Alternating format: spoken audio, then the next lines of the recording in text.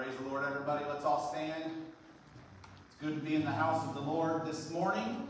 Let's remember those that are not here today, that God will minister to them, bring healing to their body, their mind, their soul, their spirit. Let's pray for our children that are back in class, those that are teaching. Let's pray for those that have to work today and are not able to be here. And let's pray for this service that God will have his way. Lord, we love you, Jesus. We thank you for your goodness and your mercy.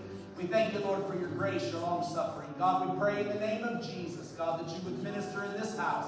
Lord, that you would let your word and your spirit prevail, God, that there would be no hindrance, God, that there would be no isms or schisms, but God, that the unity of the brethren would be in this place. God, that you would move in a mighty way. Let our worship be pleasing and acceptable unto you, God. Open our mind and our spirit. Give us an ear to hear what the Spirit says to the church. Help us, God, not to be hearers only, but to be doers of the word. In Jesus' name, we thank you for the opportunity to be in this place.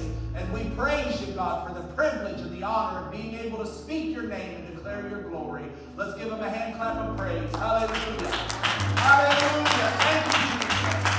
Thank you, Jesus. Thank you, Lord. Hallelujah. Hallelujah. Hallelujah. Glory to God. Glory to God. In Jesus' name.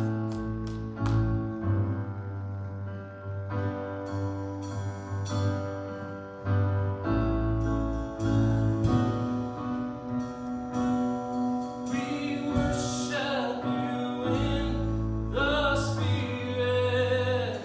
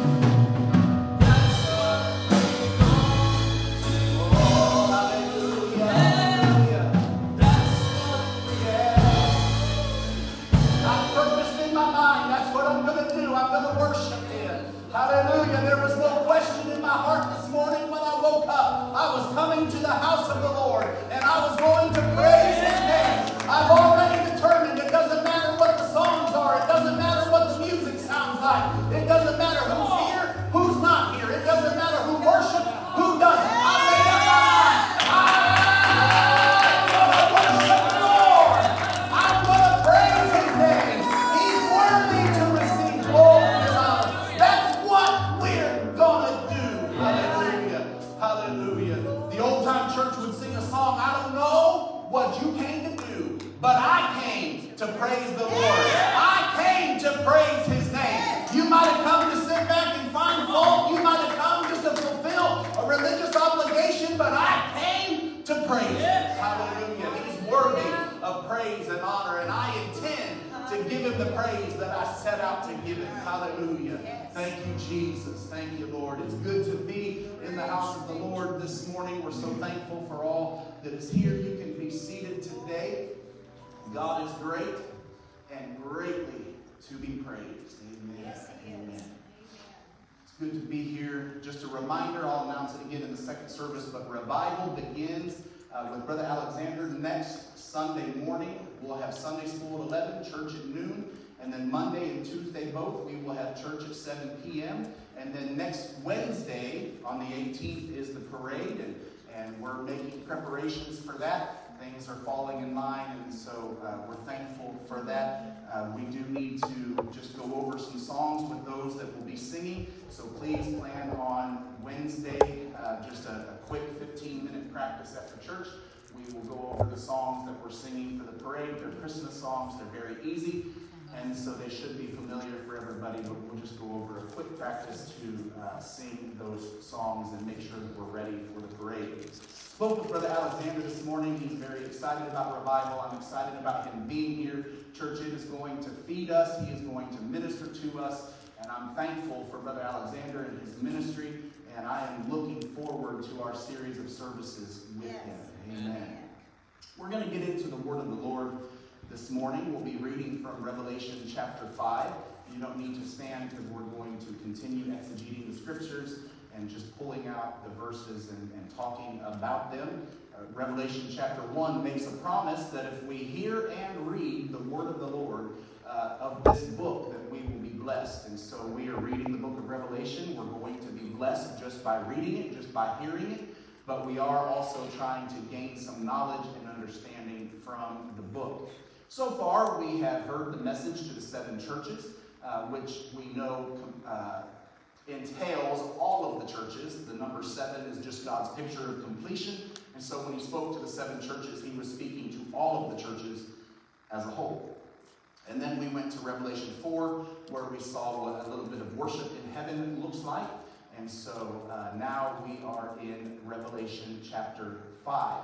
And after this chapter, it begins to get pretty exciting. We start seeing the seals are opened and different things that occur.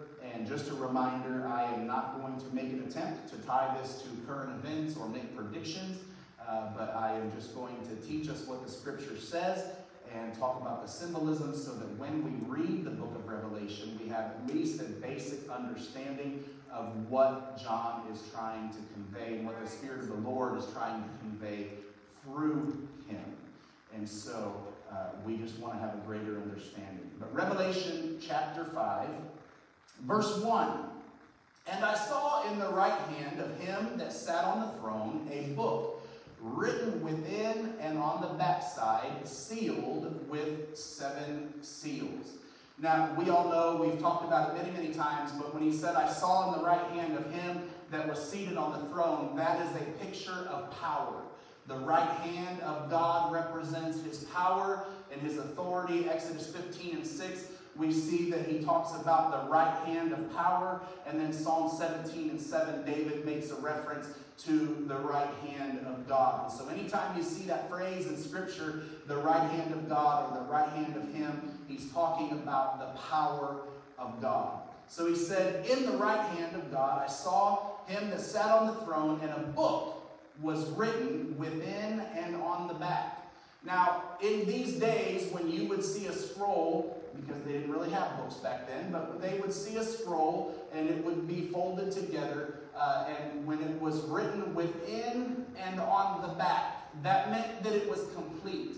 Nothing could be added to it. Nothing could be inserted. It was a complete document. And what we are seeing here, the book or the scroll, is the last will and testament of God. This is the Lord saying, here it is. Here's my will, my testament. These are the things that are going to happen. We see later in the last chapter of Revelation where he said, he that taketh the words out of this book, or he that addeth to the book, he's going to have some punishments, some curses, some things to him. So this book is complete. We're not supposed to be adding to it or taking away from it. But the book is a complete book. Whenever you saw something that had writing within and on the back, it meant that it was complete. You could not add to it. He said that it was sealed with 7 seals. So there's a couple different meanings to this and things that we need to look at. A Roman will, or a will and testament that was written under Roman law, would have 7 seals, anywhere from 5 to 7 seals put on it, that were only to be opened by the appointed heir. So if you were in Roman time and you would leave a will for your family, only the appointed heir could remove the seals of that document. The seals are not specifically part of the book or the scroll, but rather they're like a key. Think of a diary that you would lock and you would have the key, and you couldn't get into the diary without the lock. That's kind of like what these seals were. Many times they would use hot wax and someone would dip their signet ring in it, and then they would seal that will and testament with their ring. And when it was delivered and the seals were not broken, then you knew that the will and testament had not been altered or tampered with. And so you knew it was a pure and complete document, and you could trust its authority because the seal had not been broken. So John said, I saw the last will and testament of God, and it was sealed with 7 seals. And so it was a complete document. It was secure. Church, we can trust that the Word of God is secure. Jesus said, my Word is forever settled in heaven. It's not up for debate. We don't get to edit the Word of God. We don't get to add to it or delete the things that we don't like. But we've got to leave the Word of God as it is. You and I do not have the authority. The Pope does not have the authority. No man on the face of this earth has the authority to change one jot or tittle, the Bible said. We have got to leave the Word of God as it is. Amen. There will be legal action taken against us in judgment if we alter the Word of God. Verse 2, he said, and I saw a strong angel proclaiming with a loud voice, who is worthy to open the book? Who is the heir? Who can open the book and to loose the seals thereof? And no man in heaven or in earth, verse 3, neither under the earth, was able to open the book or to look thereon. And now John is speaking again in verse 4, and he said, and I wept much, because no man was found worthy to open and read the book, neither to look thereon. Church, we need to thank God for people that can teach the Word of God to us. We need to thank God for people that can minister the Word of the Lord and preach the Word of God to us. God, the Bible says in 1 Corinthians that God chose by the foolishness of preaching to save them which believe. Brother Wayne Lawhorn wrote a song, Preacher, Preach to Me. Mike Bowling in the Southern Gospel community wrote a song, Preacher, or Thank God for the Preacher. We need to thank God for people that will open the book and declare what thus saith the Lord to us. The Word of God gives us hope. The will of God is found in the Word of God. And we need to thank God for those who open the book and read it and declare it to us. But this is talking about the book that John saw in heaven. And he said there was nobody that was worthy to open the book. And John wept because he could not find somebody. There was no one in heaven that could open the book.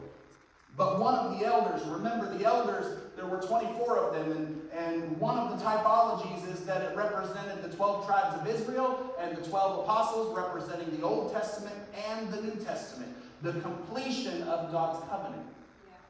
The 24 elders, this will come into play in some later chapters, also represents the 24 priesthoods of the Old Testament. So we'll talk about that in a few chapters later, but just keep that tucked in. But it also means the old and the new, the 12 tribes, the 12 apostles, it makes God's covenant complete. But one of the elders said unto me, said unto John, weep not. Behold, the Lion of the tribe of Judah, the Root of David, hath prevailed to open the book and to loose the 7 seals.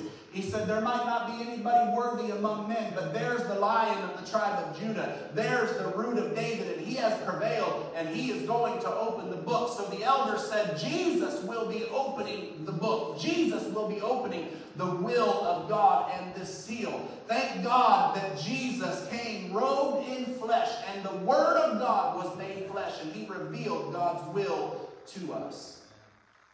He said, and I beheld, and lo, in the midst of the throne and of the 4 beasts, and in the midst of the elders stood a lamb as it had been slain.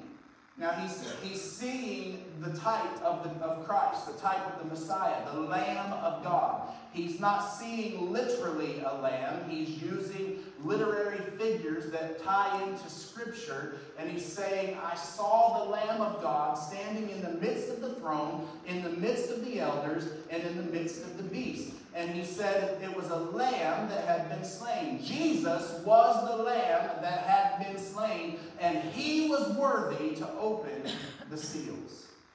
He said he had 7 horns and 7 eyes, which are the 7 spirits of God sent forth into all the earth. Now, when he said he had 7 horns, horns represented power. They represented authority. You would fill your horn with oil. You would fill your horn with the anointing. When Samuel went to anoint Saul and David king, he filled his horn with oil, and that was his authority to act on the behalf of God. He would go out and he would anoint that king. And so when he saw the 7 horns, that represented the complete power and authority of God. So the Lamb who had been slain now had the 7 horns. He had complete power and authority.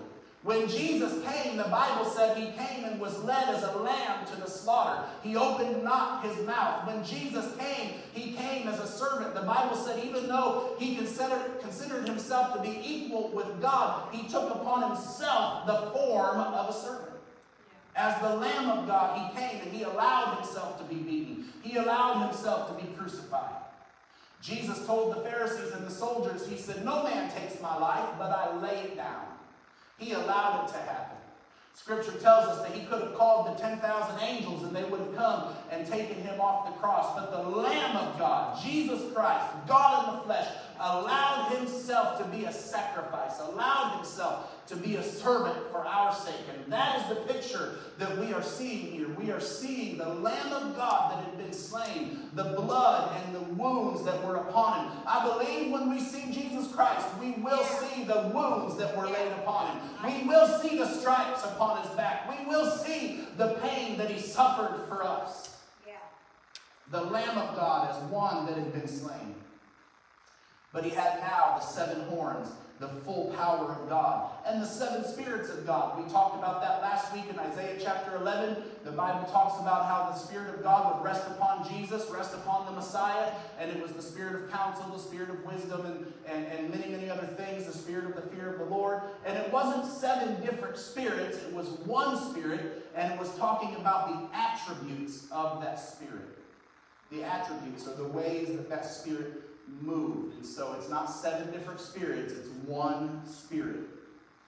He said that in verse 7, he came and took the book out of the right hand of him that sat upon the throne.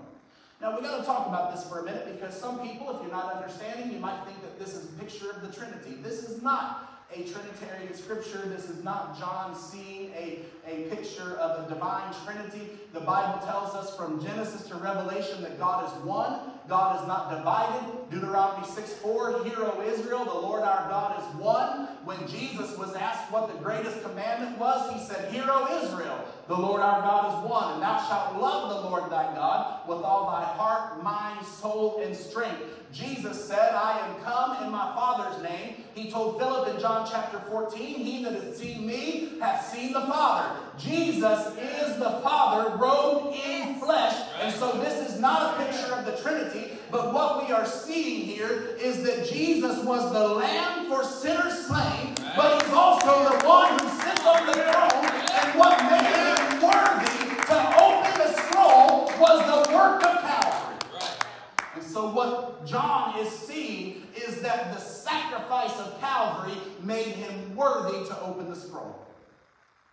In Acts chapter 2, verse 36, we don't read this scripture very often. We like 37, 38, and 39.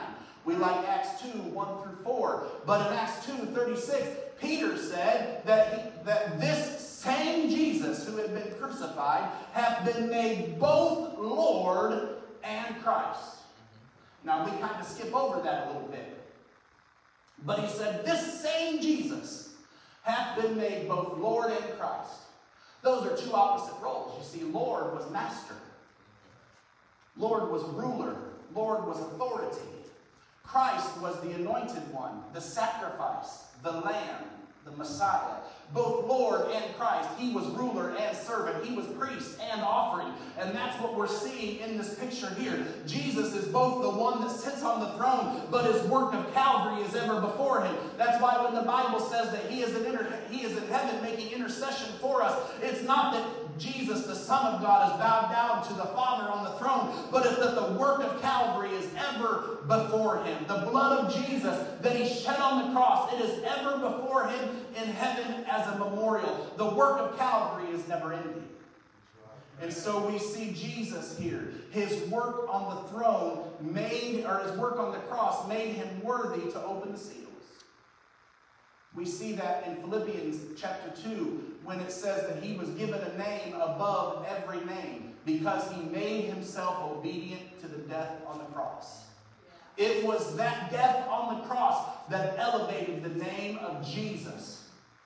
That's why before the death on the cross and the resurrection of Jesus Christ, there was no baptism in Jesus' name. That name had not been elevated yet. The name was set apart. It was given by the angel in Matthew chapter 1 when he said, "Ye shall call his name Jesus, and he will save his people from their sins." But the power of the name of Jesus, it was elevated in his obedience. You see, the man Christ Jesus could have avoided the cross. But it was his obedience in the garden that said, "Not my will, but thy will be done." It was his obedience when he went to the cross and he opened not his mouth. It was his obedience that elevated his name. And so this name, this obedience, this sacrifice is what made him worthy to be both the one sitting on the throne and the Lamb opening the scroll. So now we see in verse 7 that he's taking the book or the scroll from the right hand of the one sitting on the throne. And in verse 8 it says, "And when he had taken the book, the 4 beasts and the 24 elders fell down before the Lamb, having every one of them harps and golden vials full of odors, which are the prayers of the saints."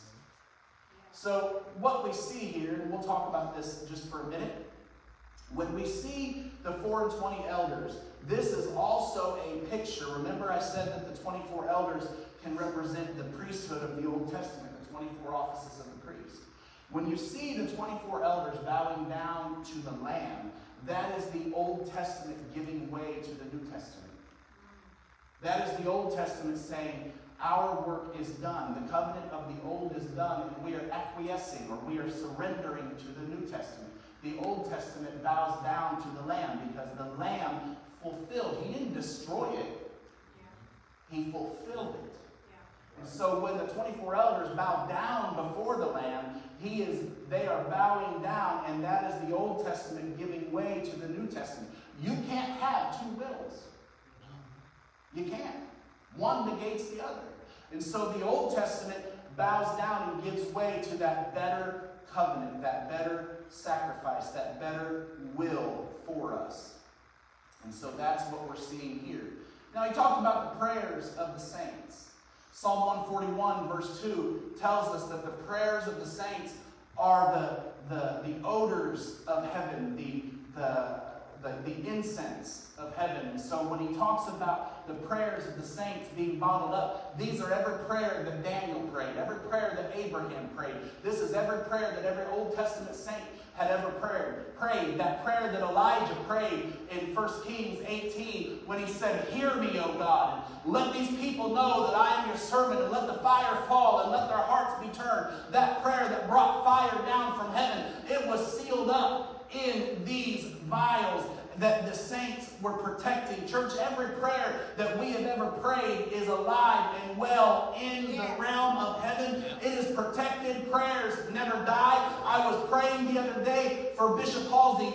Most of you don't even know him, but he helped to start the church that my wife was born and raised in, that Sister Cerise got the Holy Ghost in. And I began to think about Bishop Halsey. He would tell us how if he could bottle up the tears that he had cried for the town of Albion, that he could mop the church basement with his tears. And I thought about the tears that he prayed. And I thought about how his children, I don't believe any of them are serving God today. And I began to weep, and I just began to pray for Brother Halsey's children. And I don't even know some of them. I haven't even met some of them. But I began to think about this scripture where the prayers are bottled up before God, and they're an incense before Him. And I said, God, I know His prayers are still alive. And God, even though Brother Halsey's been gone for over 20 years, or almost 30, God, touch His children. God, save His children. And I began to weep for those individuals, that God would save their souls. And what I want to say to you is, church, there might be prayers that you have prayed 10, 15, 20 years ago, and you might not see the answer to them yet, but your prayers are ever before the throne. That's and right. when you take your last breath, if that prayer has not been answered, that prayer is ever before the throne of God. And God will see to it that that prayer is answered. Hallelujah. Verse 9, it says, and they sung a new song. So they bowed down to the Lamb, and they sung a new song. This is the New Testament. This is the song of redemption. They could not sing this song before they surrendered to the Lamb. The Old Testament song is a different song than the New Testament. And they bowed down and they sang a new song. It's just like in 2 Corinthians 5:17 when it said, if any man be in Christ, he is a new creature. Old things are passed away, and behold, all things are become new. It's the same word, a new song. It didn't exist before. A new quality. He said they sang a new song, saying, thou art worthy to take the book, to open the seals thereof.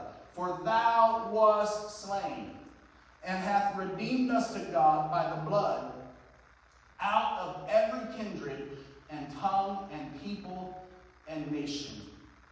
Thank God that His blood redeems every kindred, every tongue, every nation. It doesn't matter if you're from Africa, Australia, England, Russia, China, United States, Germany, France. It doesn't matter where you're from. The blood will save people from every nation, every kindred, every tongue. Nation talks about government. Right now our world is in a mess. The whole world is watching the United States. But you know what? It doesn't matter, because out of every government, out of every nation, there will be people that are saved. Right. God will move. Amen. God will have His way. Church, somebody asked me if I was discouraged about how things are going. I said, no, I'm not, because Jesus never changed. Right. His authority is not in question today. That's right. And He is the one that blesses me. He is the one that prospers me. He is the one that provides for me. He's the one that protects me when I'm driving down the road. He's the one that speaks to me and puts bread on my table. I'm not discouraged because Jesus is still on the throne. Hallelujah. But out of every nation, out of every tribe, out of every tongue, out of every people, there will be the redeemed. When we get to heaven, it won't just be all Americans there. It won't just be all Jewish people there. There's going to be black and white and red and yellow. There's going to be Indian tribes. There's going to be tribes we've never heard of. There are going to be people there that were saved by the blood of the Lamb. Right. Verse 10. And hast made us unto our God both kings and priests, and we shall reign on the earth. This is talking about the 1,000-year millennial reign. After the rapture, when Jesus comes back to step down on the earth and rule from Jerusalem, the Bible says that we will reign with Him for 1,000 years. And so that's what He's speaking of here, that we will reign. The redeemed of the Lord will reign with Him on the earth for 1,000 years. Verse 11. And I beheld, and I heard the voice of many angels round about the throne, and the beasts and the elders, and the number of them was 10,000 times 10,000, and thousands of thousands. Now, in the Greek numerical system, 10,000 is the largest number used. So when he said, I beheld the number of them, and it was 10,000 by 10,000, he wasn't trying to give us an exact mathematical equation, but what he was saying was it was the max. I couldn't even count it. It was innumerable. It's kind of like when you do that equation on your calculator, and it puts all the decimals in there, and it goes clear out, and then it says E, and you can't add to it. You can't do another calculation. The calculator said, you've computed all that we can compute. That's what John is saying here. 10,000 times 10,000 and thousands times thousands. He's saying the voices that I heard were innumerable. I could not even begin to count them. That's how many angels are around the throne. He said the angels and the beasts and the elders, and the number of them was 10,000 times 10,000 and thousands of thousands. Now, church people ask, well, when Satan fell, people believe that he took a third of the angels with him, so how many are still in heaven? Innumerable. Innumerable. They can't even be counted. Thank God for angels. The Bible says in Psalms that the angel of the Lord encampeth around about them that fear him. Last week we talked about the fear of the Lord. Why do I fear God? Because I want angels surrounding me. I want the protection of God. I want the favor of God. I want God's blessing on my life. I thank God that when I call His name, He's able to send angels to stop the car accident. He's able to send angels to the hospital room. When we can't get in there to pray for you, God's able to send angels to minister for us. Many people misread that scripture in Hebrews where it said, are they not all ministering spirits which are sent to minister? And most people read to us.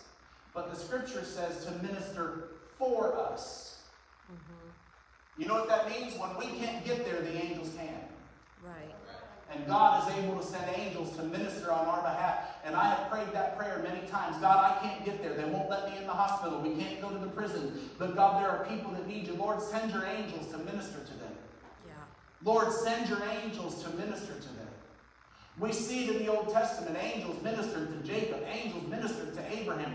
Angels grabbed a hold of Lot and drug him out of the city. God has used angels throughout history to minister to mankind. And I personally don't believe He's done. Right. If He's done, why would the writer of Hebrews mention that angels are ministering spirits sent to minister for us? So I believe that we can ask God to send angels. Now, I don't believe in praying to angels. But I believe we can say, God, send your angels. Send your angels to minister. Send your angels to encamp around about their bed. Sister Connie, you had angels encamped around about your bed. I sent them there. I asked God to send angels to minister to you. Those that when things would go on and we're not able to be there, I asked God, Lord, fill the operating room. Lord, send angels to minister to them. Thank God for angels that are able to minister where we can't. Verse 12.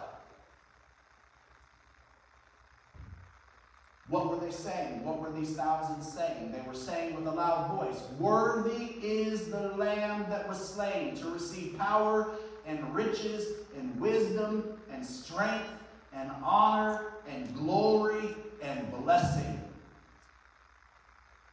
Worthy is the Lamb.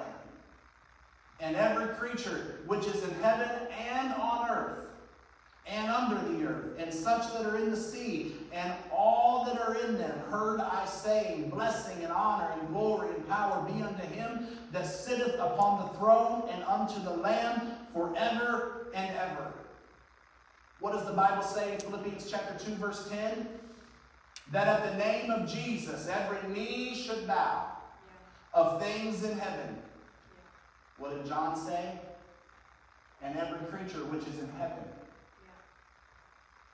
And of things in the earth. This is Paul writing in Philippians chapter 2. This is John writing in Revelation 5:13, and they give the same picture. That at the name of Jesus, every knee should bow in heaven and in earth. And then Paul said, under the earth, or in the earth. And then John said, under the earth.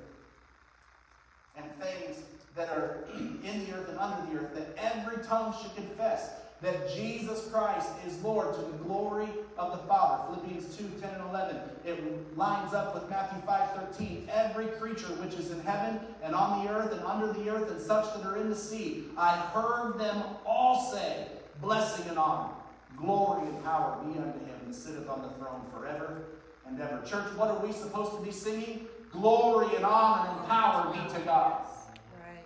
What is the song of the redeemed? Worthy is the Lamb for sinners slain. Worthy is the Lamb that was able to take the will of God and open it up to us. Worthy is the Lamb that was sacrificed for our sins, that took our place, that purchased our way into heaven. Church, thank God that we have a new song. Thank God that we can declare his name and his glory. We've got to be careful that we don't declare the will of the enemy. We've got to be careful that we don't walk around talking about doom and gloom and destruction.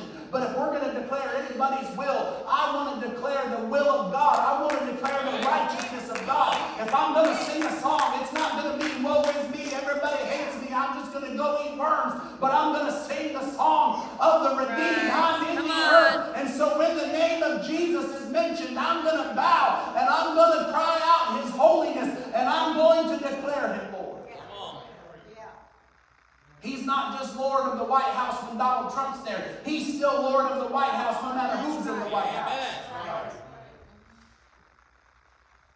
Amen. He's Lord no matter what.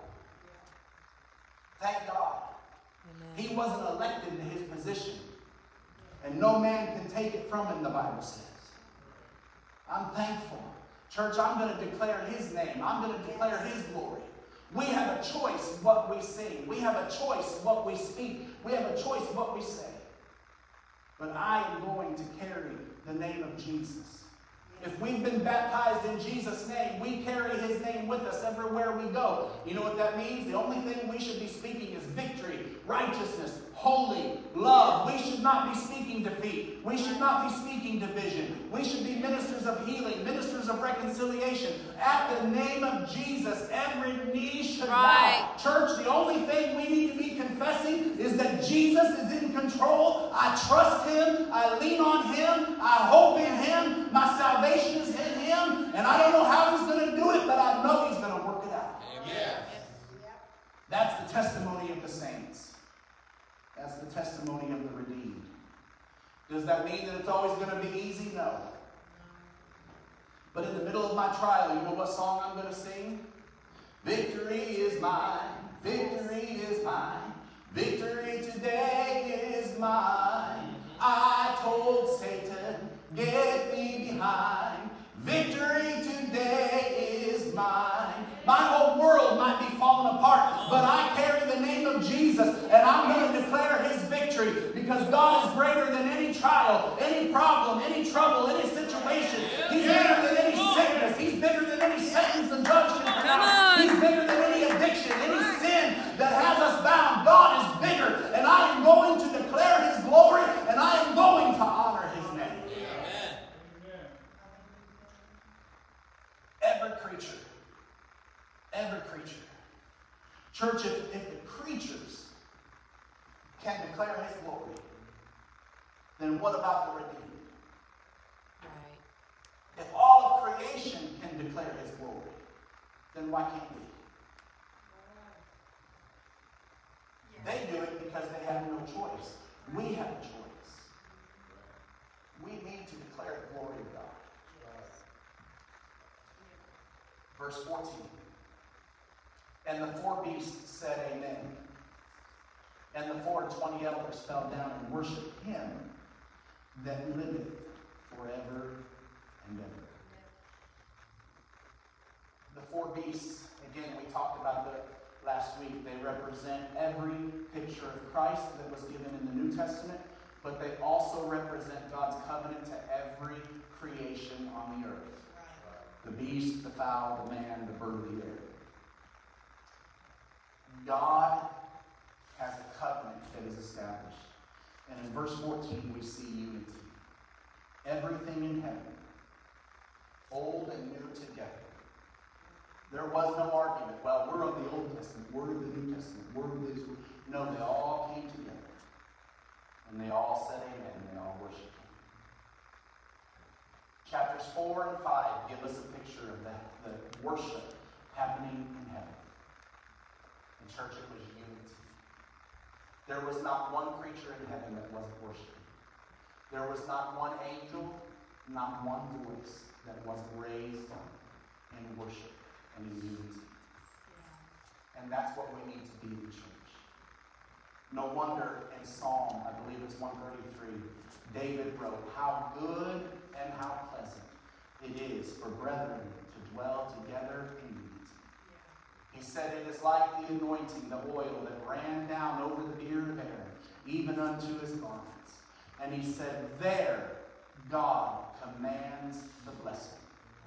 Church, when we can come together and we can worship Him, and we are all in one mind and one accord, it will release the power of God. What happened on the day of Pentecost? They were all in one mind and one accord. You know why I believe the Scripture records that? Because they were human beings, and it didn't always happen that they were in one mind and one accord. The disciples had disagreements. In Acts chapter 15, we see that there was disagreements, and they had to have the first general conference of the New Testament church. They had to come together because some disciples were teaching one thing, some disciples were teaching another, and it was causing confusion in the church, and they had to come together. Differences of opinion and problems with unity and people getting along and agreeing on doctrine, that's not a new issue. That's happened from the beginning. But in Acts chapter 2, I think we see a picture of if we can come together in one mind and one accord. If we can lay aside our differences that aren't contradictory to the Word of God. Some things we can't budge on. But there are other things that we need to say, you know what, that might just be personal preference. That might just be tradition. That might just be, things that we've always done, but it's not really, if you don't do it, you're not disobeying the Bible. I'm not talking about agreeing to the point of disobeying the Bible. We got to stand on the Word. If we err from the Bible, then God is not on our side. Right. But church, I'm talking about these petty differences that divide us. I believe the writer included that because it didn't always happen. Mind you, these are the same people that we just read in the Gospels where just 50 days before this, Peter was jealous of John's relationship with Jesus. And when Jesus said to Peter, "You're going to be crucified, you're going to die a martyr," Peter looked at John and said, "What about him?" These are the same people that for 3.5 years they said, "Oh Lord, we want to sit on your right, and we want to sit on your left, and who's the closest to you, and we want to do this, and we want to..." They didn't change in 50 days. They didn't even have the Holy Ghost yet, so no, they did not change. These were the same people that you got them in a room together for 10 days, and on the 10th day, they were still in one mind and one accord, or they just got there, one or the other. Could you imagine being locked in this church with everybody here for 10 days? There might be some dead bodies being drug out by the end of the 10th day. But after 10 days of being in an upper room, after 10 days of praying, maybe that's what we need, is 10 days of praying, and then we'll all be in one mind and one accord. Maybe the greatest miracle of Pentecost was not the infilling of the Spirit, but that he had 120 people and they were all in agreement. That might be the greatest miracle. But he said, "There God commands the blessing, even life forevermore." The Spirit of God is the life of God in us. Church, what would happen if we could come in one mind and one accord and everybody was worshiping? That doesn't mean everybody's running the aisles, everybody's dancing, but what if everybody was worshiping? Some were crying, some were singing, some were clapping. You know what I miss? I miss clapping. I miss when people would clap with the songs. I miss that. What if everybody lifted their voice? What if we had a choir of 60 people singing in the congregation? If everybody came together and we were worshiping, that's a picture of heaven. That's when the Spirit falls. That's when souls are going to be saved. That's when bodies are going to be healed. When we come together in unity. In unity.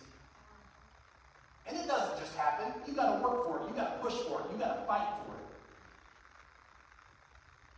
That's why the Bible says, as much as lies within you, follow peace with all men. And sometimes it's exhausting, but you know what? We just got to make up our mind. I'm coming in here, and I already know I'm going to praise. I already know I'm going to worship. It doesn't matter. I know I've shared this story before, but I'm going to close with this. There was an older saint of God that they were getting ready to start the Sunday night service, and she's sitting in the back of the church, and the new convert comes in, kind of a hippie. She has her baby on her hip, and she walks in, and she's greeting the elder saint, and she said, "Sister, are you going to shout tonight?" And the older saint looked up at the new convert and said, "Well, I don't know yet. Just depends on if the Spirit moves." And the new convert looked at her and said, "Well, here, hold my baby, because I know I'm going to shout." She came in, she knew. She wasn't worried about the song. She wasn't worried about anybody else. She said, "Hold my baby, because I know I'm going to shout." What if we came in with that attitude? I know I'm going to worship. They might miss every note on the praise team. They might be as fat as my tire was yesterday. They might sound like an elephant that's constipated. But I'm going to worship. Come on. Right. I'm going to worship. I'm going to worship. Amen. What if we came in with that mindset, church? And we came in with unity? That's when we're going to see a picture of heaven. Jesus taught us to pray on earth as it is in heaven. If we want it to be on earth as it is in heaven, then everybody has to be in one mind and one accord, and we have got to worship Him. We've got to be in unity. Let's stand.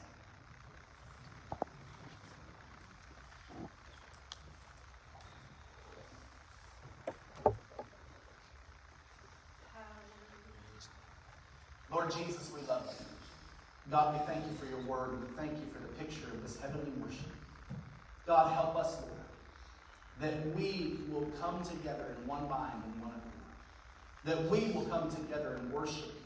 Not because everything is exactly the way we want it or need it to be, not because we're in perfect agreement with everybody. Unity is not perfect agreement. Unity is loving above our disagreements. God, help us to come together in unity and worship you on earth as it is in heaven. God, fill this place with your glory. Let it be like it was in the upper room. Let us be in one mind and one accord, and that the Spirit of God would sweep through this place, and we would see souls filled with the Holy Ghost. God, let it be done. In Jesus' name I pray. Amen. Amen. You're dismissed for a quick break. We'll be back at noon for worship service. God bless you in Jesus' name.